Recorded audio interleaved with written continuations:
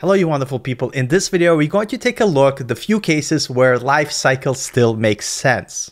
With the introduction of Strapi 5, we now recommend for best practices, you now use Document Service Middleware versus using Lifecycle hooks. And I'll make sure to link to the detailed blog post written by Ben Irvin, one of our senior backend engineers, that outlines the use cases and how to set it up. But there are still few instances where using Lifecycle hooks makes sense. And the two instances are when you want to make sure when you're using either our user's permission plugin or using our media update package. In today's example, I'm going to show you how we're going to use Lifecycle hooks to update our user's permission plugin to allow us to create a new user and associate a user profile with it, as well as pass additional data. So before we jump into the code, I want to show you a quick demo. So I have a simple application which has a simple sign up form. Here, you're able to create your user as well as pass some optional information. What will happen when we submit the form? If you take a look at our Strapi application, we have our content manager and we have our user and user profile. So when we create a user, we're going to create a new user and automatically create a relationship to your user profile that will have all the additional data. So let's look at the content type builder to get more details. So our user profile has our basic information, and we want to make sure that we keep the user locked down. And if we want to access user profile, we're just going to use this user profile content where you could store any information that you want about the user and make it accessible to your API without having to directly call the user. Instead, you'll be able to find the user profile based on this relation to the user, which is going to be the user ID. And if we look at it in more detail, it's just one-way relationship to our user. And to accomplish this, we're going to use two hooks. And that is after create and before delete. So back in my application, I'm going to go ahead and update my user. I don't want to use my email for the username. My email, password, I'm just going to make sure to do monkey1234. And for full name, I'll say Paul Bratz. And bio, I love Strapi and React. And now when I click sign up, it's going to go ahead and sign us in, and it's going to redirect us to our dashboard. I did not create this page because the most important part, I want to showcase that our sign up form works, because that's what this tutorial is about. So if you jump back into our Strapi application, go back to our content manager, now we take a look at the user. We have our new user that has been created, but more importantly, when we take a look at the user profile, we could see that we automatically created the user profile when the user was created through our login form. And we're going to use another hook in a lifecycle to listen to when we delete the user. So for instance here, if I go ahead and delete the user, it's going to automatically delete the user profile. So if I refresh, notice that there are no users available. So now that we could see how this application works and how we're able to pass additional data via our sign up form, let's look in code and see how it works. By the way, you could find the project repo in the description below, and I'll quickly actually walk you through how you could set this up quickly so you could play with it on your computer. So I'm going to go ahead, click on this code. Because I have GitHub CLI installed, I'm going to use that, but you could just as well as use get clone. I'm going to go ahead and paste the command, click enter. It's going to go ahead and clone my repository. Now let's CD into our project, Strapi next, Strapi Lifecycle example. What a long name. If we take a look at the package.json file, you're going to see that we have two commands, setup to set everything up and dev to start a project. So I'm going to clear my screen. I'm going to run yarn setup. This is going to install all the dependencies, both for our backend project and our frontend project. And to start the project, I'm going to run yarn dev.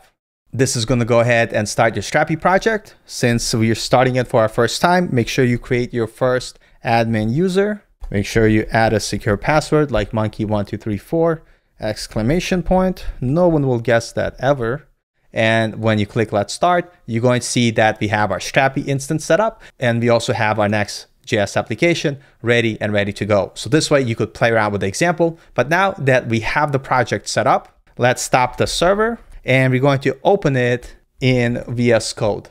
we're going to have our Next.js project and our server project, which is our Strapi project. Inside client, what I'm doing is I'm just filling out a basic form that you could find in the components forms, sign up form that is calling a Next.js action. This action checks and validates our field. If everything is okay, we go ahead and call our register user service, which basically makes a basic fetch request to our Strapi endpoint and pass our data. But all the magic is what happens here on the server. So let me close this down, navigate to our server folder, and we are injecting our Lifecycle hooks inside our Strapi application. Inside the source folder, you'll find the index.ts file. And here's where I have all my code. I'm just gonna close some of these functions so we could kind of talk about it. And you could find a detailed overview inside the blog post that I'm gonna link in the description below. But basically what you need to do, you need to first register your Lifecycle hooks, and you're able to do that using strapi.db.lifecycles using the subscribe method. Here we're saying we want to register to our users permission plugin and we're calling two hooks. One is after create. This is going to go ahead and from our params get our full name and bio that we're passing, and it's going to pass that data to our create user profile. Our create user profile is responsible doing two things. One, it checks if the profile already exists. If the profile exists, we just say, hey, the profile exists, no reason to create it. Otherwise, go ahead and using Strapi Document Service, we're calling the service that belongs to the user profile endpoint, and we're creating that user profile with the data that we're passing from our form. And we're doing similar thing on delete. So the reason why we're using before delete hook, because if we take a look at the delete user profile function, notice that we want to check if the user profile exists. And for that, we need the user ID. If we do after delete, the user has already been deleted, so we're not going to be able to get this user ID. So that's why we're doing before delete. We're checking the profile, we're getting the user profile, and deleting it first, and then the user will get deleted. And again, we're just calling strapi.document service to make sure we're calling our user's profile endpoint or service and deleting. So just quick recap: to set up a Lifecycle hooks, you use strapi.db.lifecycle subscribe. You pass the models on which you want to add the Lifecycle hooks.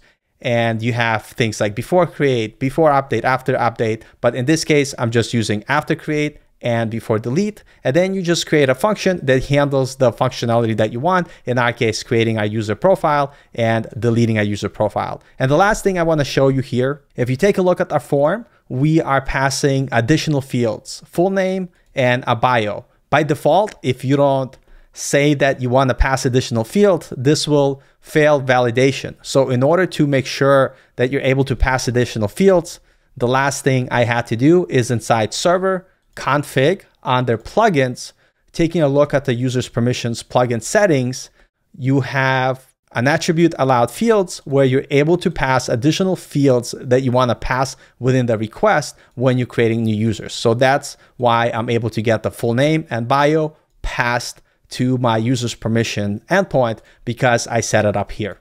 And again, you could see the link for the blog post in the description below. That's going to take you to this detailed article guiding you through all the steps, how you could set this up and build this from scratch yourself.